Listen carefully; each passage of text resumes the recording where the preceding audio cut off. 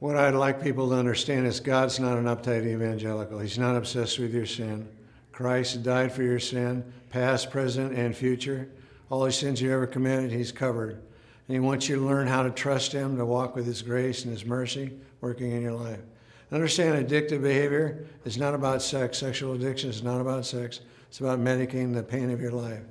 And understanding that when you address the pain and the trauma that you've dealt with in your life, then you can finally walk free. You can walk free to the abundance and blessing of God.